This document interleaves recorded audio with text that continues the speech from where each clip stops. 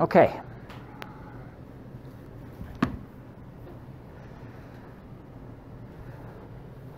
All right, so up to this point in the semester, we talked about water as a molecule, how it behaves. Now we're starting to transition into talking about water in the ground, groundwater, but before it gets there, it becomes surface water normally. When we looked at the water cycle last week, we looked at precipitation from the atmosphere, rain falls on the ground, various things can happen to that rainfall. It can run off as rivers, it can evaporate or transpire back into the atmosphere, or it can infiltrate, first into the unsaturated zone and then to the saturated zone. So this week we're going to talk about kind of that interface between surface water and groundwater and how they relate to one another. So to get there, we're going to start with some basic aquifer definitions so we all have kind of a working vocabulary. We're going to come at aquifers from a number of different standpoints. This first way of thinking about aquifers is one we will talk about a lot this semester. It's whether the aquifer is what we call a water table aquifer or a confined aquifer.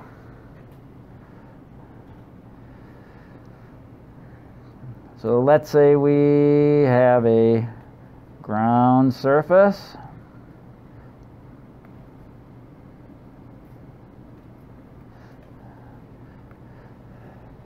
What's the water table going to look like beneath the surface? Mimics the Earth's surface. Now it might only be down a few feet, might be down hundreds of feet. So I'm drawing this not to any particular scale.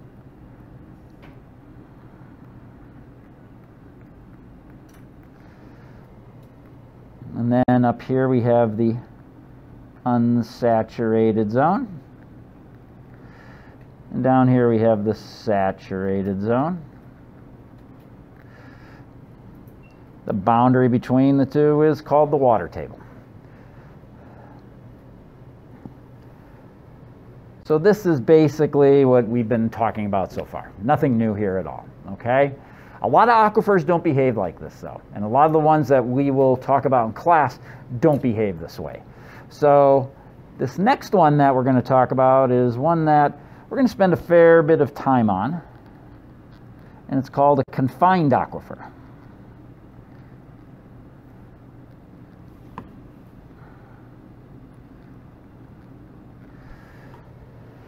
And this one takes a little bit of drawing on my part. Could be scary.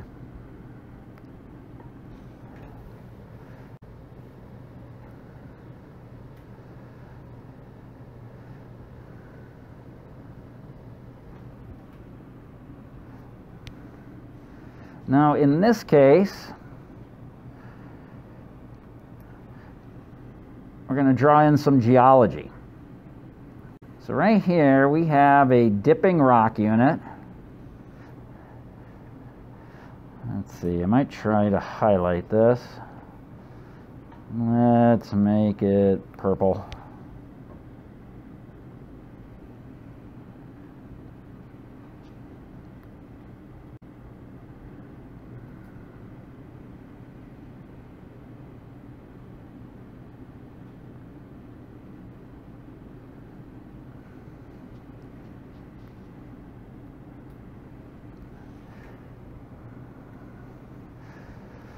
I've had worse drawings, so this right here would be some sort of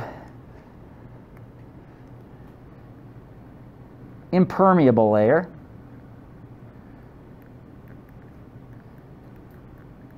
Typically a shale.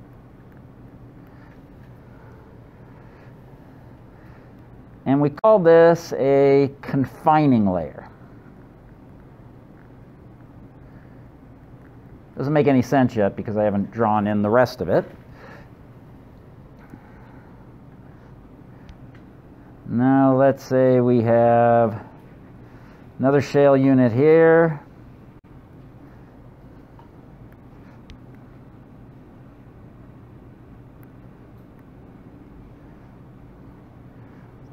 color. The right color.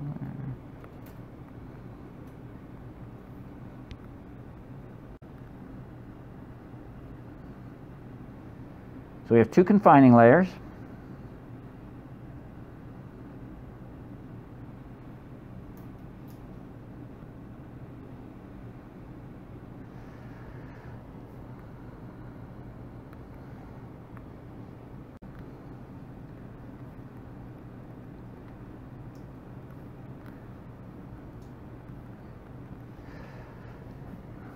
And in the middle, we have our aquifer, which is sandwiched between two of these impermeable layers. Okay?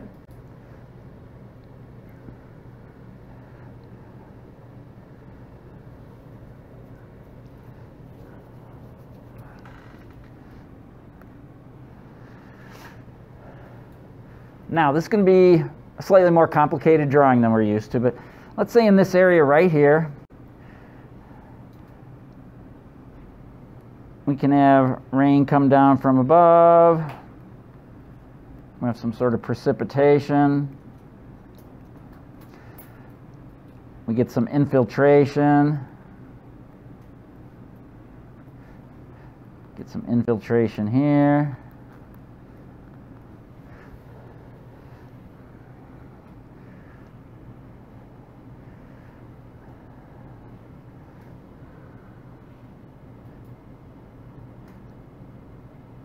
Now in this area right here,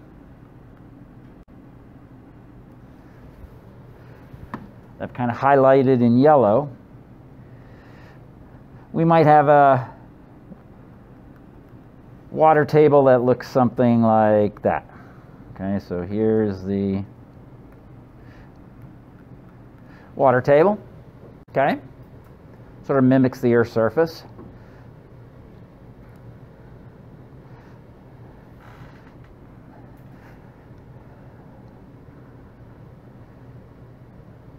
But because of this top confining layer here, this water that's in the aquifer can't rise up. Okay, it's prevented from rising up from that confining layer. And what it's going to do, it's going to build pressure. Okay, so from, let's say, maybe this point over, this is what we call a confined aquifer.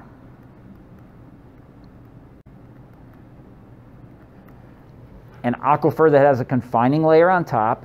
And that confining layer, you can think of it doing two things. One, it's preventing water from below from rising up. It's also preventing water from above from percolating down. Confined aquifers are great if you're trying to develop water resources. The confining layer acts as a barrier to pollution percolating down. Now, if you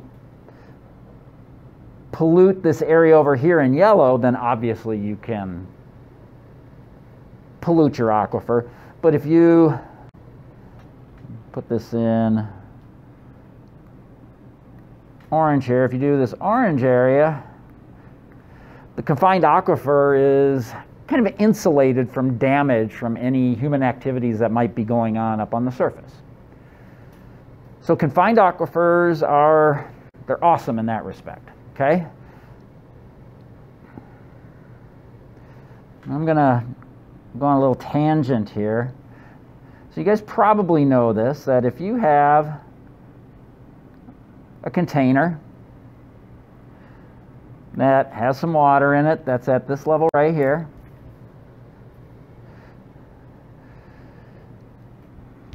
if you, I'll draw this a little different now. Now if you have a connected container,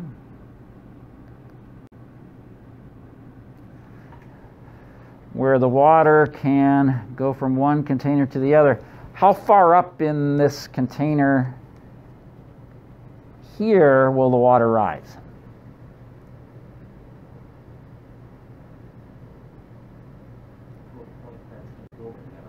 To a point that's equal to the other one. So in this case, it should rise up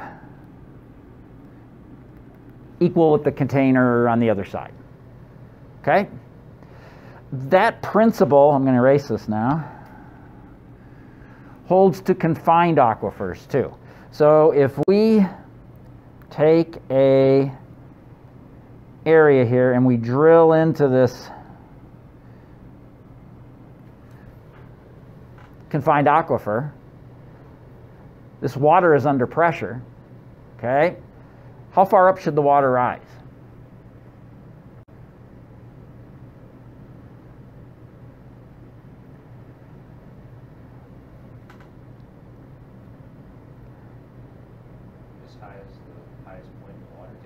As high as the highest point in the water table.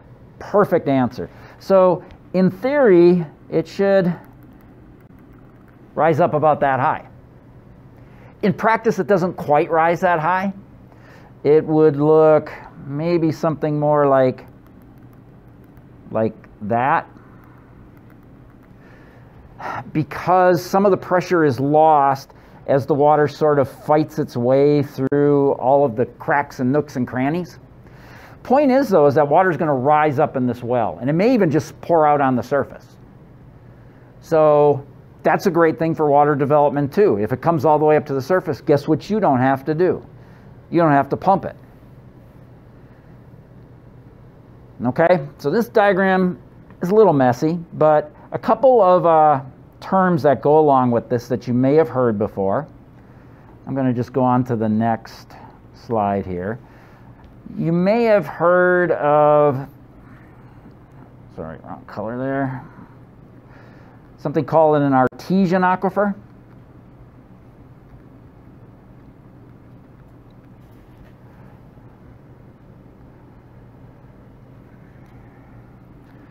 This is any aquifer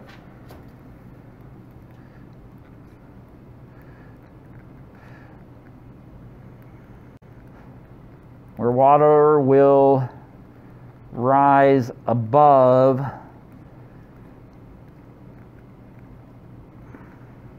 a confining layer due to water pressure in the aquifer.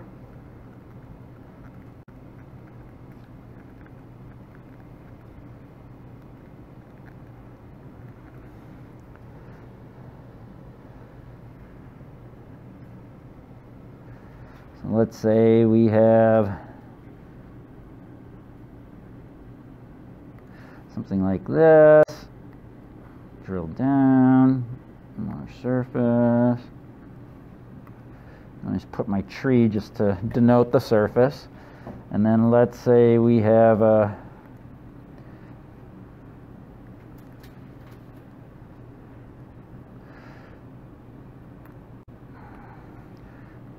confining layer right here.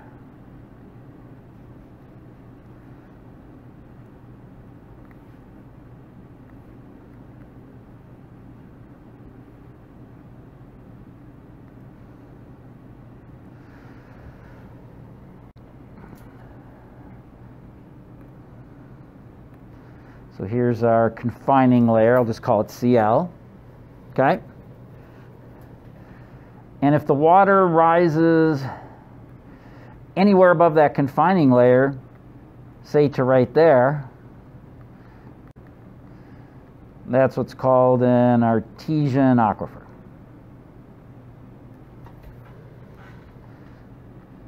Now it can rise higher, can rise all the way up to the surface. If it does rise all the way to the surface, then we have something that's called a flowing well. Another way to think of this is an artesian aquifer.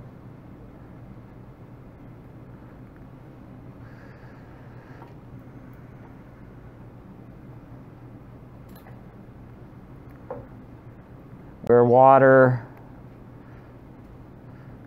flows to the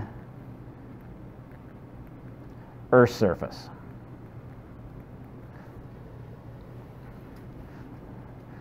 So in that case, water would continue to rise up in the well, and it would spill out onto the ground if you didn't capture it in some way. I know of a lake up in South Dakota where they weren't expecting to hit a flowing well when they drilled, but they hit a very strong flowing well and they couldn't contain it and ended up forming a lake.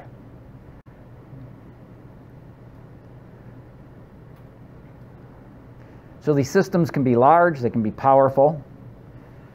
Now sometimes you can have sort of stacked aquifers. You can have down here, this can be a confined aquifer down here.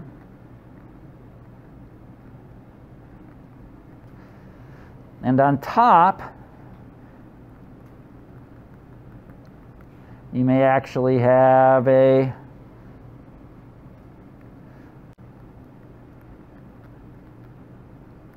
water table aquifer.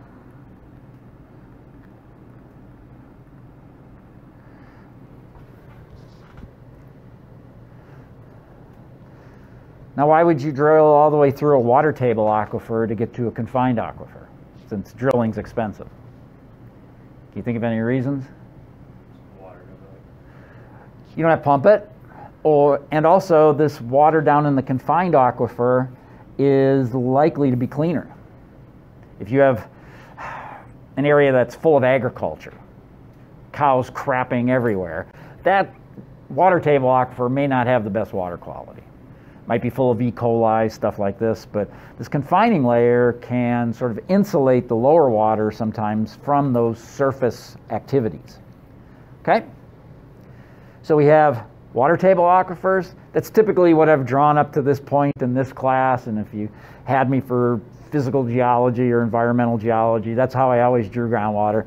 But we're going to spend a lot of time talking about these confined aquifers because they're really common. The reason they're really common is that there are lots of shale layers, especially on continents. It's the most common rock type we have on our continents. So there's lots of shale, lots of confining layers, so we have lots of confined aquifers. Okay, any questions? Yes, sir. So if a tremendous amount of pressure is being exerted onto this confining aquifer, but the unit is still hitting onto the surface, why isn't that pressure going out to form like a spring? Let's see. Let me go back here. So if we have, are you referring sort of to that diagram I had earlier? Yeah. Okay, so if I have, so if we have something like this, I'm not going to draw this very well, similar to the last one.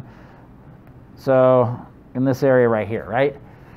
This weight of water is what's creating the pressure down here. As you get closer, now we talked about this, one of the first classes, hydrostatic pressure, right? Hydrostatic pressure is equal to the density of water times the depth of the column times gravity. Well, this depth from here to, let's say, here, that's going to have a certain amount of pressure, right? And as you go up towards the surface, what's going to happen to the pressure?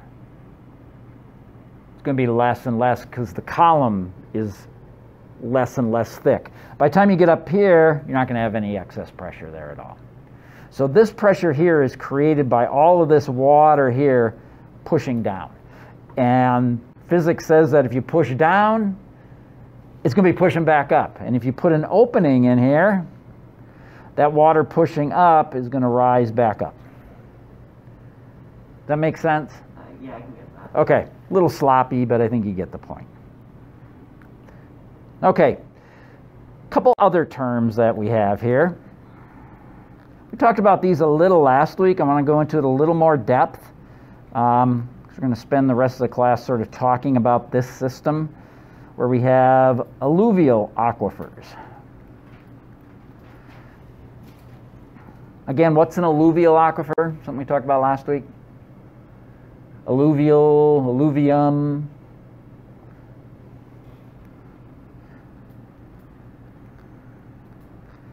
You guys have heard the term, right? Alluvial fans. Alluvium is what? Unconsolidated sediment. Unconsolidated sediment along or created by Rivers. Rivers, streams, yeah.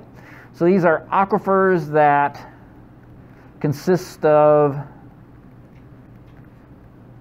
stream valley fill.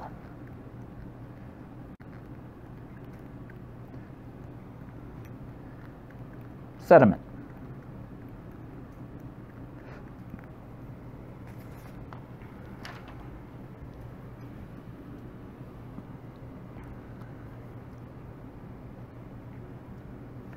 All right, so let me draw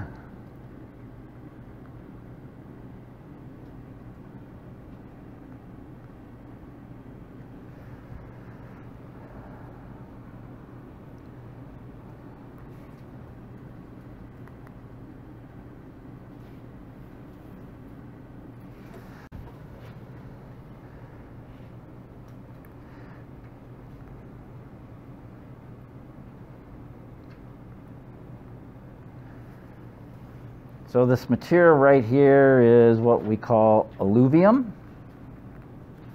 It's just the sediment that rolls down from the valley floor or from the valley walls and then gets reworked by the stream itself.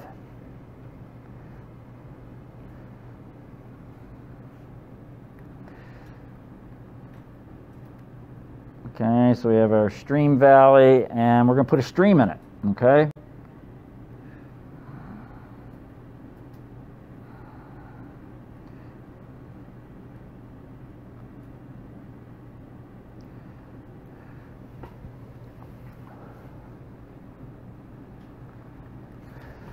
Okay, there's a stream. Now there's going to be an interaction between the stream and the alluvium. In fact, what will happen is water from the stream will soak into the alluvium under certain conditions, and at other times, water from the alluvium will soak back into the stream.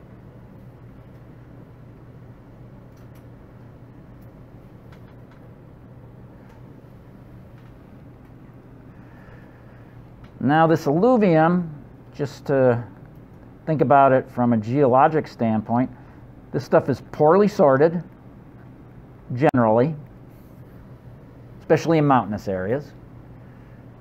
If you're more out in the flatlands, it'll be much more well sorted.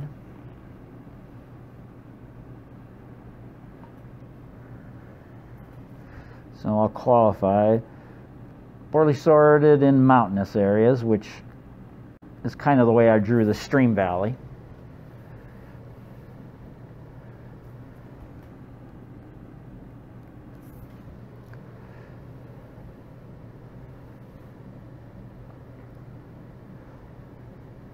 Okay, we're going to talk about a term coming up here. I'm just going to mention it now. So the interaction between the stream and the groundwater in the alluvium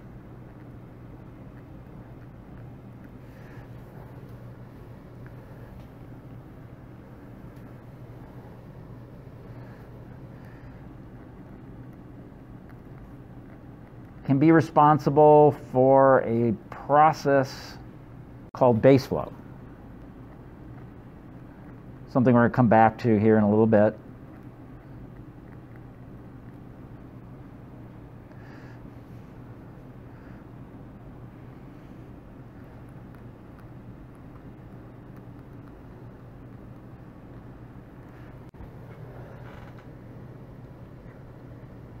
Base flow is, and I'll give you this definition here in a little bit so you don't have to write it down now, but it's the contribution by groundwater to the stream. So if you have a stream that's flowing along, some of that stream water may be due to runoff, but some of it may be due to groundwater from these alluvial aquifers leaking into the stream beds. You know, if you go all summer and there's no rain, but your stream is still flowing, that's probably base flow. That's water that was stored up in these alluvial aquifers that's draining into the stream. Okay, so let's look at a couple kinds of alluvial aquifers. Okay, so I'm going to just draw the bottom part of the valley here.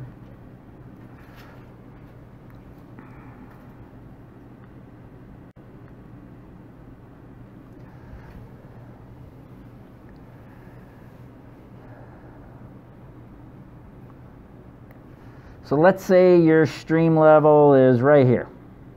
That's how high up your stream is in your stream bed.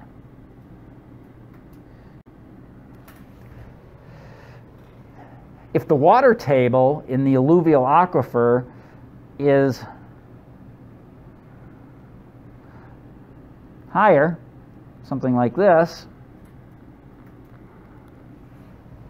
well, that's kind of a bad drawing right there. Let me get rid of that.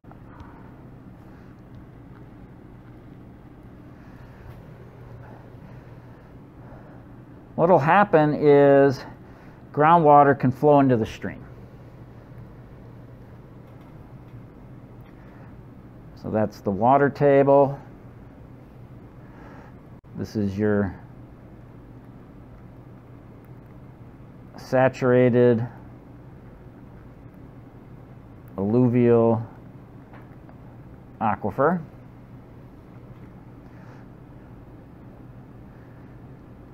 And this is what we call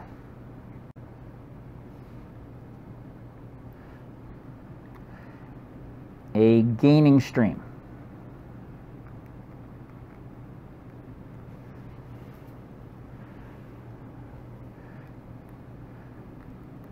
So your stream is gaining water.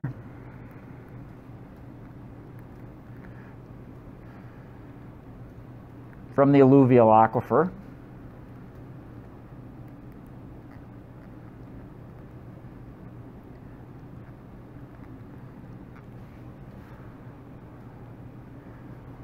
Because the water table lies above the stream level.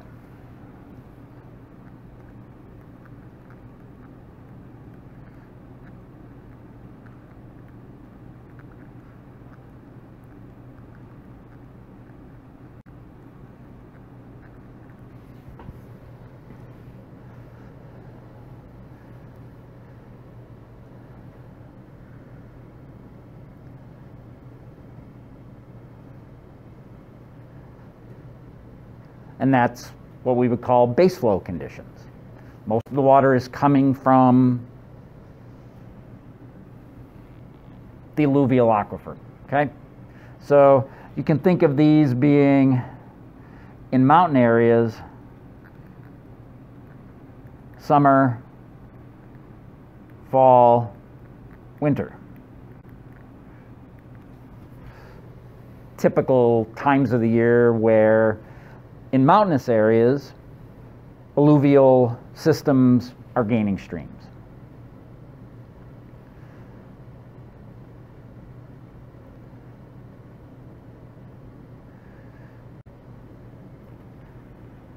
Okay, our second example of a losing aquifer is called a losing stream.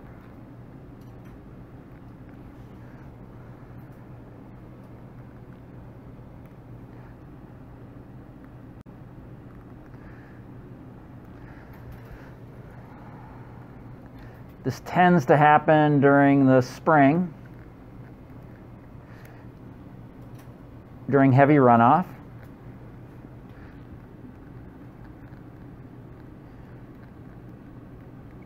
When the discharge of the rivers are high and the water levels in the stream are high.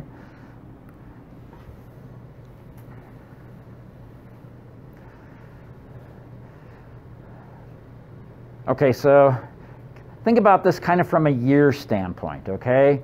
So kind of after the spring runoff, let's say middle of the summer, right? We're not going to get much precipitation, actually probably till spring. We'll get a couple of storms here and there. We'll get some storms in the winter, but it's snow, right? So it's going to sit on the land. So what happens is stream levels drop, right? And as stream levels drop, more and more water pours in from the groundwater system. What happens to the water table level of those alluvial aquifers during that time? They're going to decline, rise, or stay the same. If they're losing water to the stream, they should drop, right? So by the time spring comes along, your water level in your stream is super low. The water level in your aquifer, the water table, is really low. And then all of a sudden spring comes. Sun comes down, starts melting all that snow. What happens to the stream level? Rises really sudden, right? Well, in that case, let's say we have a stream that's filling up its channel. May even be flooding, okay?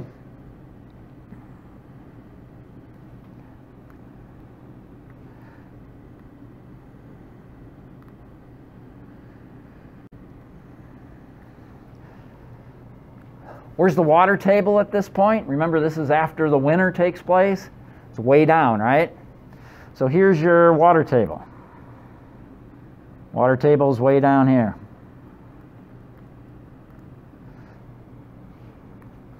So here's your water table. And what will happen is water from the stream will then start pouring into this unsaturated zone.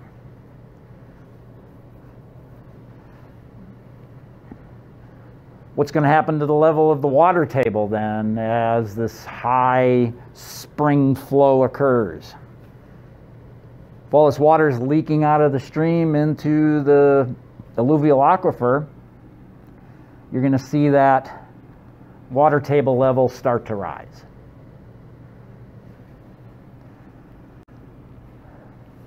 So a losing stream is where you have stream flow that's going to be lost to groundwater, which typically happens during the spring.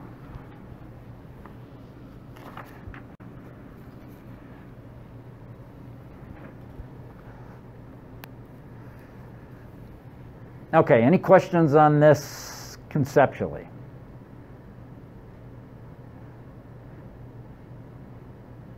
Remember, stream levels can change very abruptly, right? You get a big storm, bunch of runoff, stream levels go up really quick.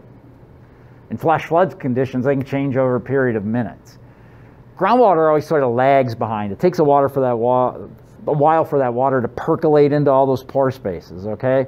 So it takes a while for the water table to always catch up to these changing things. In the spring, water table's low, stream level rises really fast, water starts percolating in, that water table is going to gradually rise. And it'll rise to the level of the river. But then what starts happening near the end of the spring runoff? Once you don't have that component of, say, snow melt, the stream level starts to drop, right? And it can drop pretty fast. But now you have a water table that's really high. So water can start pouring in slowly and keep feeding the stream, even if there's no more precipitation. So as the summer goes on, fall goes on, winter goes on, that stream level might slowly drop. Might be little spikes every time there's a rainstorm, but overall it keeps lowering. And the water table keeps lowering. It keeps following that stream level. Okay, everybody follow that? So what we're going to do now is look at this from a more quantitative standpoint. We're going to look at the mathematics of this. Okay? Yes? Does this also occur with like lakes and other bodies of water? It can, yeah. Yep. Definitely. If you have the shore of a lake, that water is going to seep into the shoreline and the rocks and soils around it. Lake levels, because they typically have such a big volume, change a little more slowly than rivers do. But yeah, same process. Yeah, if you go to a place like Wisconsin, Minnesota, all those lakes sit at the level of the water table. Okay? So they'll come up a little in the spring, they'll go down a little in the fall. They don't vary all that much because it's a fairly wet environment. A lot of the lakes around here, you see all these, and there are very few natural lakes in this part of Colorado. Just about every lake you see is a gravel pit that's been filled up with water. And those are all manipulated. They're usually, water is pumped into them in the spring to store it, and then it's slowly let out during the year into the streams for farmers, ranchers, people with water rights downstream. So they're used kind of as storage units. Take water out in the spring when it's really flowing, release it during the year when you need it. Okay, so we're going to look now at the mathematical relationships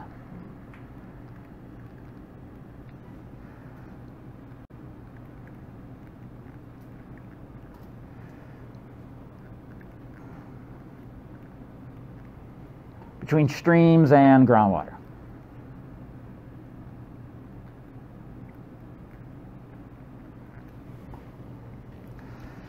All right, a couple of terms. We're going to look at something called a hydrograph. Anybody in here dealt with hydrographs before? Yeah, hydrology. Hydrology. It's exactly where you would deal with it. Maybe a little in my environmental geology course.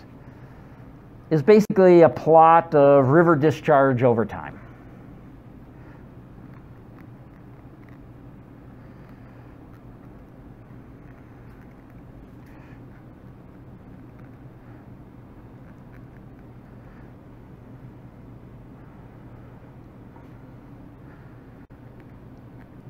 We usually use Q for discharge.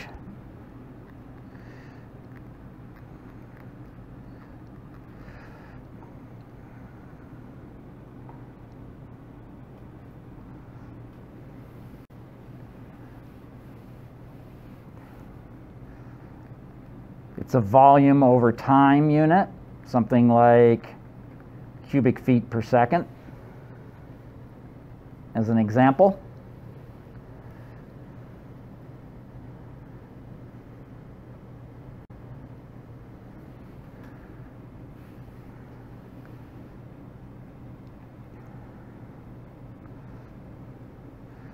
These plots are constructed at a particular point along a river.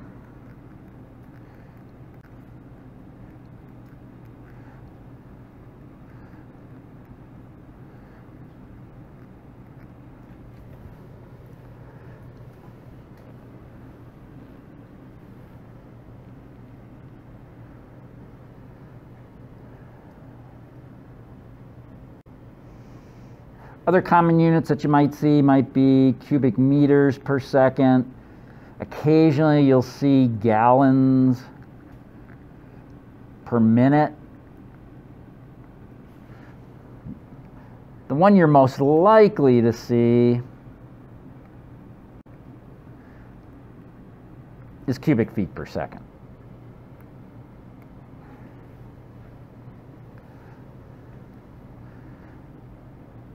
All right, let me draw a hydrograph for you. It's kind of a typical hydrograph for a mountain stream, something like the Poudre River, Big Thompson River, something coming out of the mountains down onto the prairie.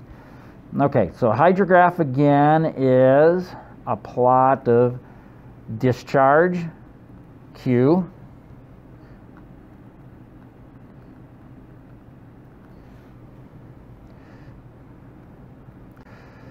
and in this case, let's make it just cubic feet per second, even though I'm not going to put any units with it.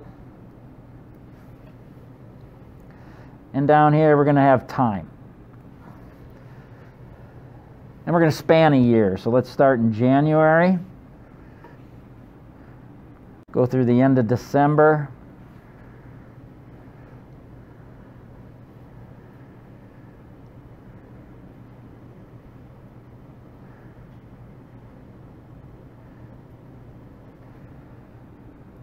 Okay, so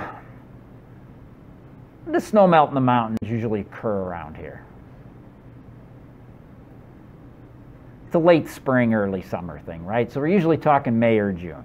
Sometimes you get a little bit of it in April, you can get some nice warm days in April, but right now we're in February, right? I don't know if you've looked at the river levels around here, but man, they are low, low, low. You see rocks sticking out, water just barely moving in there.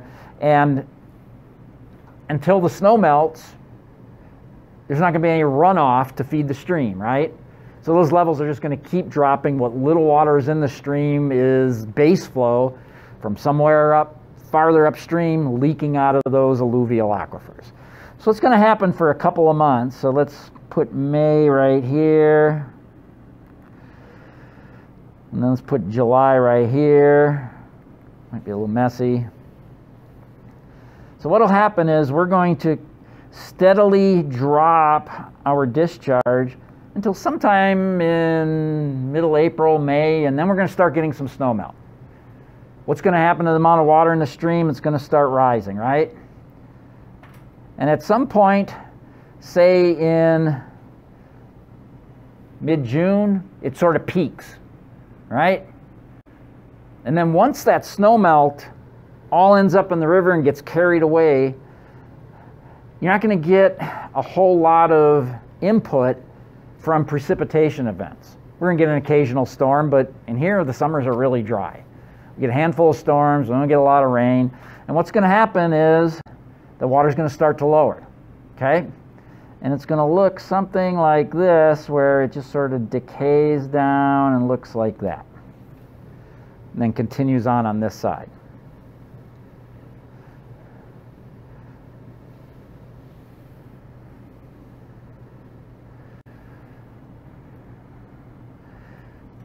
So let's say from maybe here where it starts going up to here, these are the conditions. What would that be, a gaining stream or a losing stream? Okay, so this is where we're starting to get runoff, right? What's happening to the stream level? Getting higher, right? Remember, the water table always lags behind the stream level. So down in this area here, water table's really low along the edges of the stream. Now the stream rises really fast from that runoff, right? So the stream level's going to go up quick, and some of that water's going to bleed into the alluvial aquifer, right? Water's going to be lost from the stream, right? And that's called a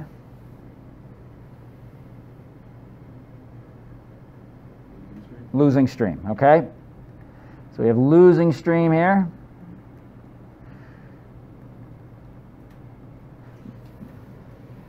The alluvial aquifer is going up.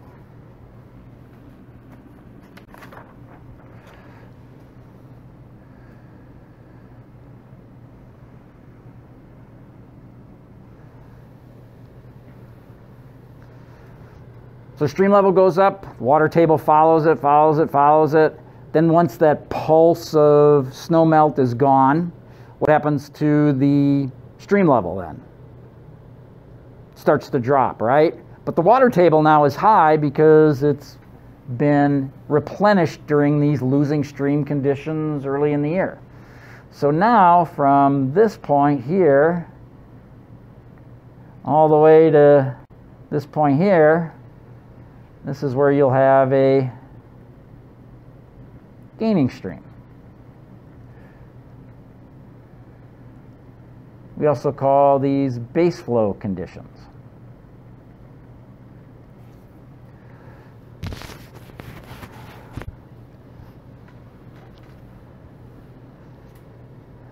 All right, I'm going to redraw this, all right? Starting the year around the end of June, when this hydrograph peaks, okay?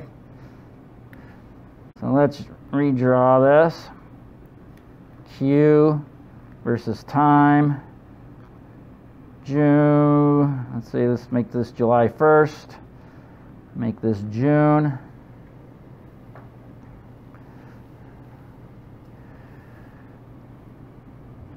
I'm going to put April right about here where conditions start. So what's going to happen is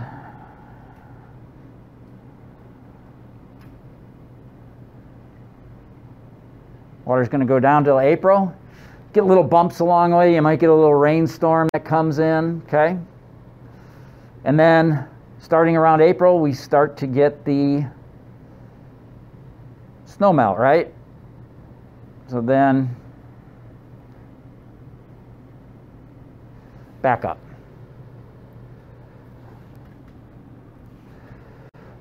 This part of the year going from here to here, where the water level in the stream is gradually dropping, water's coming out of the alluvial aquifer.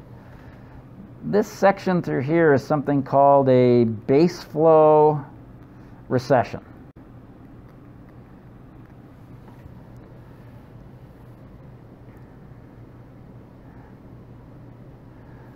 And what's happening during this time is stream levels are dropping.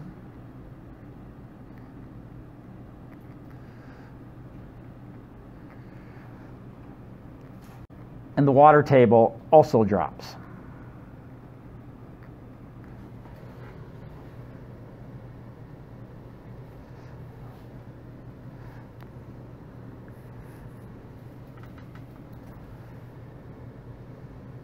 Okay?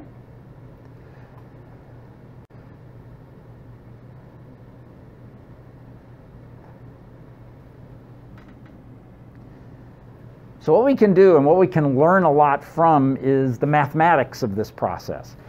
So you can see our base flow recession isn't a nice linear drop, right? Drops off a little steeper at first. You can see it's kind of a curve, right? If I drew a best fit curve, it might look something, let me get a thicker line here. Might look something like, I kind of missed it there, but you get the point, right? It's kind of a curve shape. Well, we can actually put some math to this and figure out some pretty interesting stuff using something called the base flow recession equation.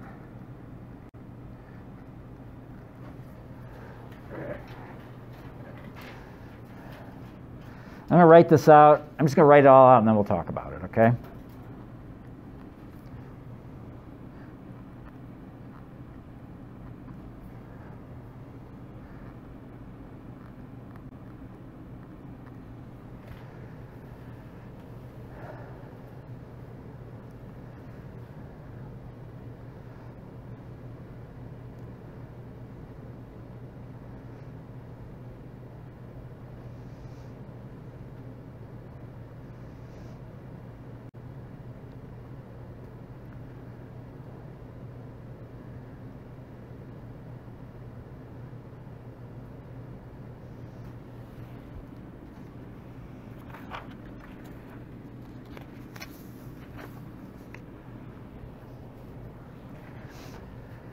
Okay, let's define the terms.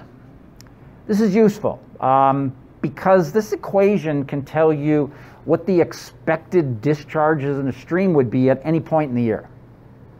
Okay, so if you want to know what's going to be the stream flow on August 3rd, if you're a water manager, let's say this stream is draining into a reservoir, okay? Think about, how many of you have been up to Estes Park? Probably most of you, right? You've seen Estes Lake, right? Estes Lake is a dammed up river, okay? Water managers try to keep this at a certain level. You don't want it too high, because if it's too high and you get a lot of rain upstream, it can overfill your dam, right? If it gets too low, then you're maybe not managing the water downstream well enough for people. A lot of the reason for putting dams is to store water for later use. If you're letting too much water go, you're just letting it flow downstream and people can't use it. So you really want to be able to know how much stream flow is going to be coming into my dam at all times, okay? That's a really useful thing to know if you're a dam manager. You want to know what's the expected amount of water that's going to come in 2 months from now, so that I can decide if I should let water go or keep water in. They're always managing water flows. Okay, this equation allows you to do that. So our first Q right here is discharge anytime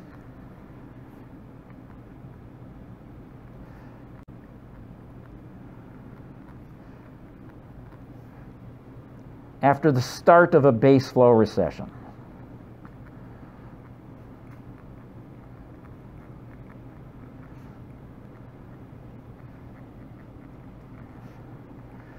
Typically late spring, maybe early summer.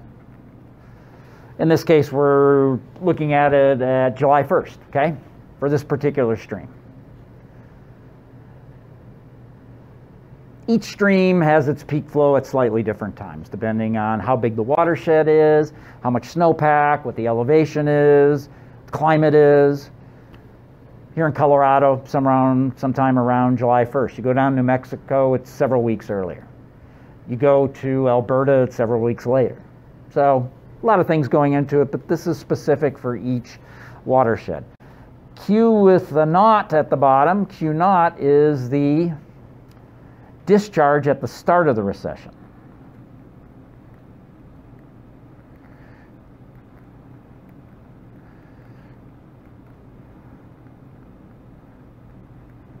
This is typically your peak discharge for the year, okay? The highest your water level is, and then it's going to tail off afterwards.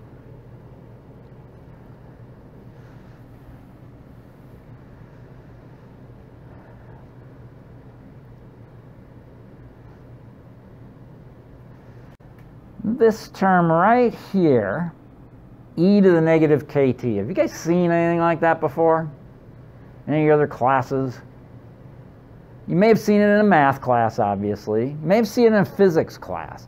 It's really common in geology, okay? This is, you can either think of it as a growth function or a decay function.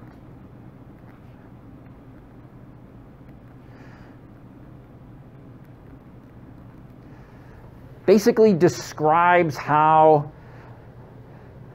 an exponential line either grows or how it tails off. In this case, it's tailing off, right? The amount of water is less over time, it's decaying. And the thing that tells you whether it's a growth function or a decay function is that right there. Oops, it went away. See that negative KT? That negative sign right there tells you that in this case it's a decay function. If that was a positive, it would be a growth function. You guys have all seen exponential growth, right? We're doing that with COVID half the time, right? Seeing things spike up.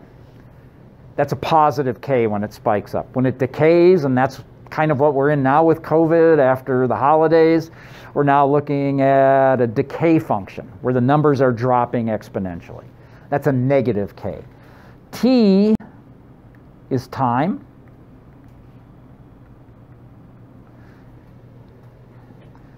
And that K is something that we call a recession constant.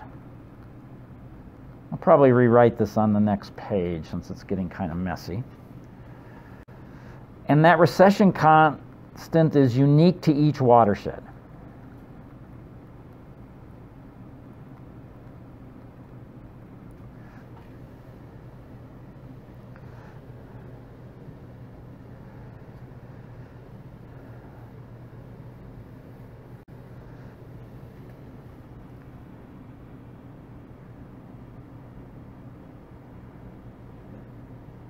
Okay, let me rewrite this on the next page.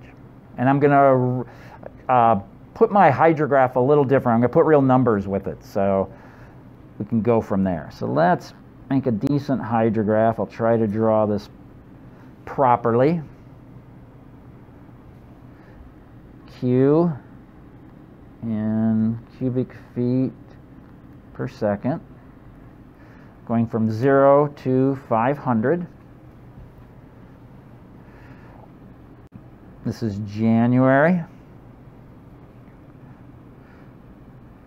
February, March, April, May, June, July, August, September, October, November, December.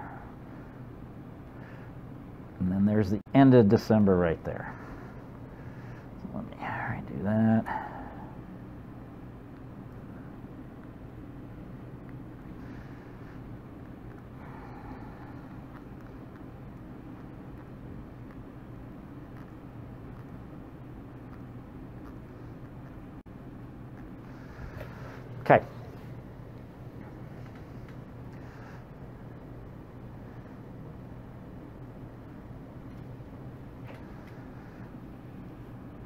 This particular watershed starts to get some runoff right at the first of the year, okay?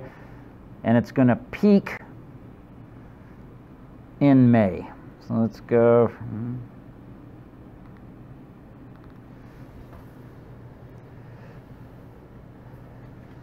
And then it's going to decay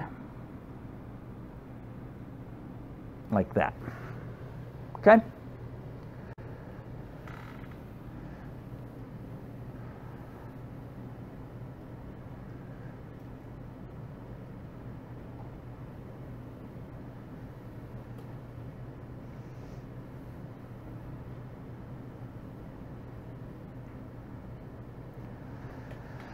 Now, from May, 1 month June, 1 month July, 1 month August. We're going to look at these 3 months right here. Okay? So this is 3 months. We'll just approximate it 90 days. Okay?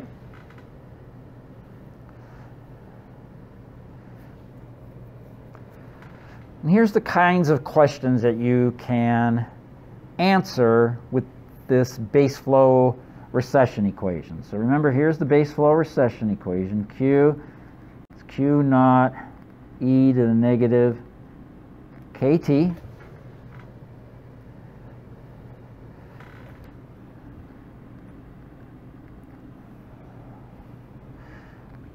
So here's a question that you could address with this type of equation. What is the discharge? What is the Q?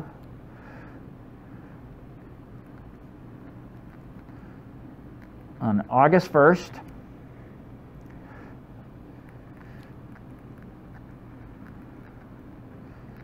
if the stream reaches a peak flow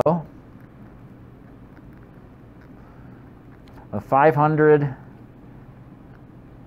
cubic feet per second on May 1st.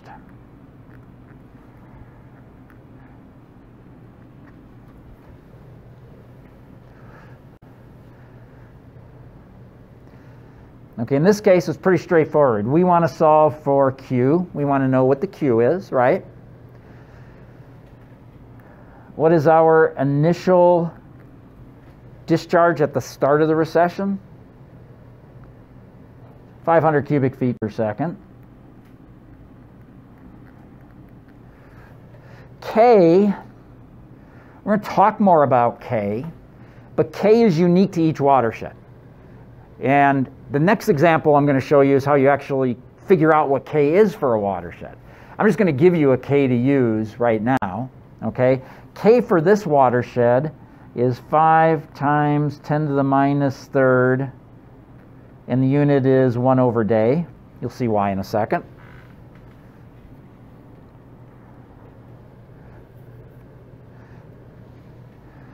Time is the length of time since the start of the recession. If it starts on May 1st, June 1st is a month, 30 days, July 1st, another month, 30 more days, August 1st, another month, 30 more days, total of about 90 days.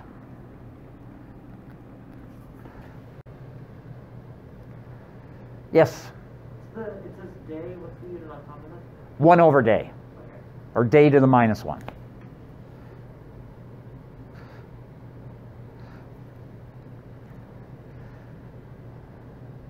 Okay, so look again at this little part of the equation right up here.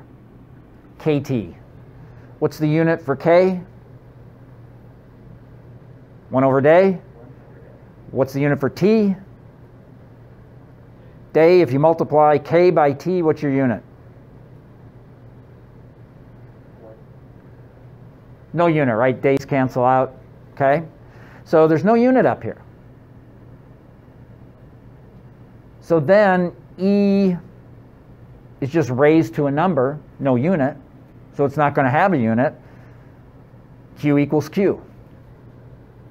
They both have the same units. That's what you want. So the whole point here is to get the units in the exponent to cancel out. Okay? It's pretty simple. So you just have to make sure. Now I can screw with you and give you K in 1 over days, and I can give you T in months. Okay? I could just say 3 months. You got to have the same units. So you got to convert months to days. Just make sure you have the same time unit in K and T. Okay? Go ahead and calculate it. See what you get.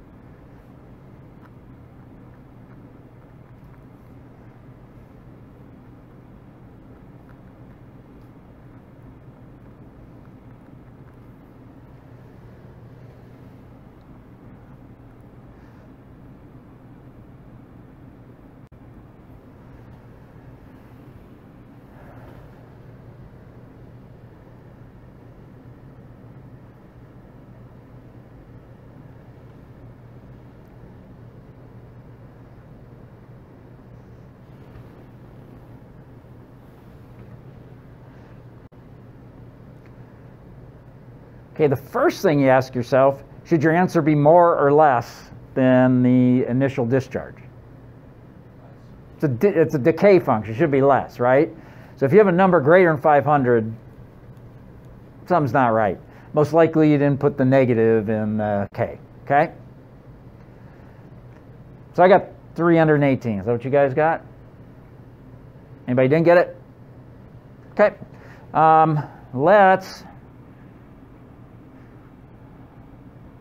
Let's do one more after a break.